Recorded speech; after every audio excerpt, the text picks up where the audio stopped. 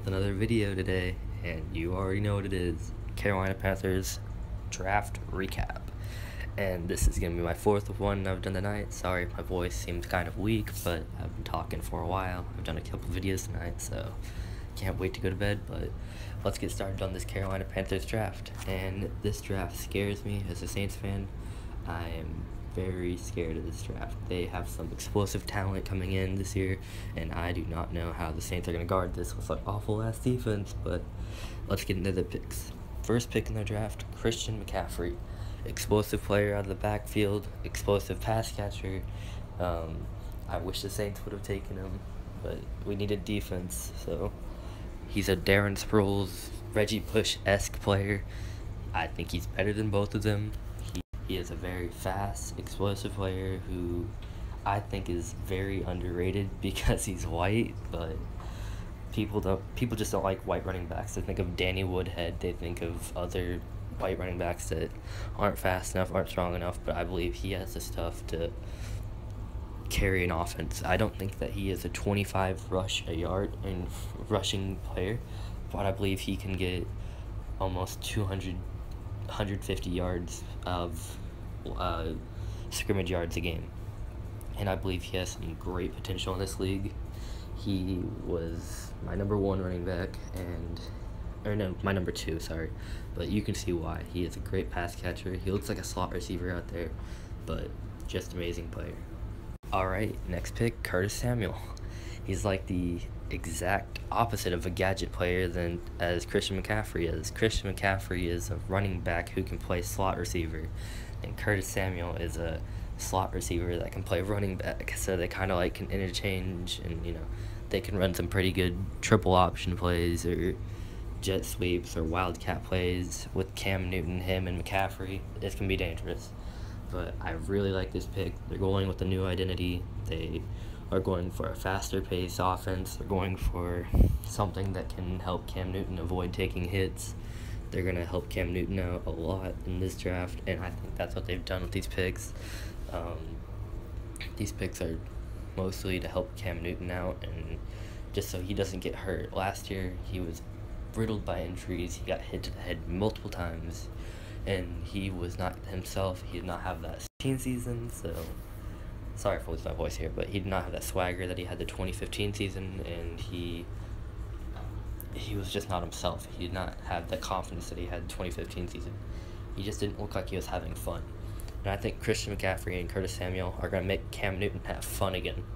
So I love the picks. Curtis Samuel and Christian McCaffrey are great picks by the Panthers. Alright, on to the next pick. Taylor Moton, I think tackle out of Western Michigan. Like the pick, great pick to help Cam Newton out more. They just need to help Cam Newton out as much as possible. He is getting hit, he is getting hurt, he is not himself. They need as many picks to just help Cam Newton. Their offense and their defense runs way better when Cam Newton has that amazing electric swagger, and he is leading their team. So I believe the first three picks in this draft are built to help Cam Newton out and help protect him, make sure he doesn't get hurt, make sure that team has that swagger. Because when they have that swagger that I've been talking about, they are unstoppable. The dabs, the celebrations, everything. That's what makes the Panthers run, and that's what makes them such a good team. Love these first three picks by them so far. Yeah, you see Deshaun Hall hitting the whip in that. That's because that's what he's going to be doing in this Carolina Panthers team. He's going to be whipping and dabbing all the time because I believe they're going to be dangerous next year. But let's talk about Deshaun Hall. He was Myles Garrett's partner in crime. He was a very good player in college. He helped disrupt offensive lines all year, and like the pick by the Carolina Panthers, they're getting a replacement for Charles Harris. They just got rid of Coney Ely. They need replacements on this D-line bad, so Deshaun Hall is a start, but I think they need to spend more picks on the defensive line to help him out. But this is a start. Alright, and for the last pick I'm going to be going over, it's going to be Corn Elder, D-back out of the Miami University.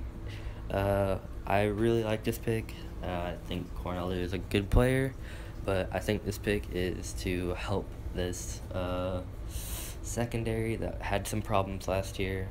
They drafted, I think, 3 corners last year. Didn't help. They were bottom. I think they were bottom 30 of the league. They were like 30th, I think. Really bad. But they have a very promising young secondary. James Bradbury improved. They had some great players. Or no, they had some great young players there that had some hiccups last year, but I believe they can be very good this year and for years to come.